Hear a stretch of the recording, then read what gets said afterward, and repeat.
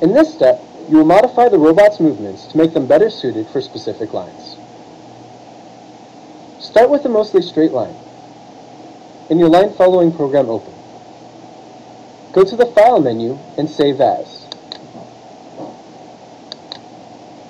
Line follow optimized.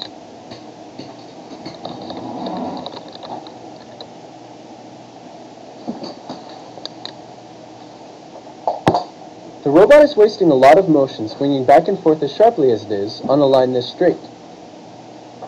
Select the second move block in the top branch of the switch. Change its direction to forward for an unlimited duration and set its power to 25. Select the first move block in the bottom branch and set its direction to forward for an unlimited duration and set its power to 25 as well. Save, download, and run your program. The robot no longer swings as sharply from side to side and therefore tracks the line faster. Now change the shape of the line by creating a new course or peeling and relaying the tape into an S-shaped curve with sharper turns.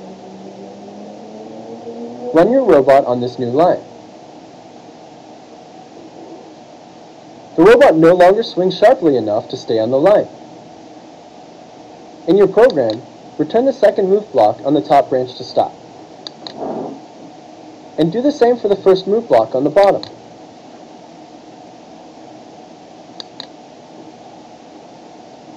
Save,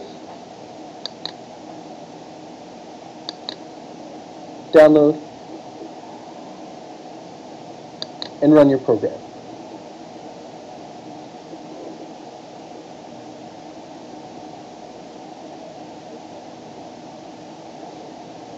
The robot comes closer, but loses the line when the direction of the turn reverses. Return to the program, and this time select the first move block on the top. Reduce the power level from 75 to 40 to reduce the strength with which the robot swings. Make the same change to the second move block on the bottom. Reduce its power level from 75 to 40. Save, download, and run.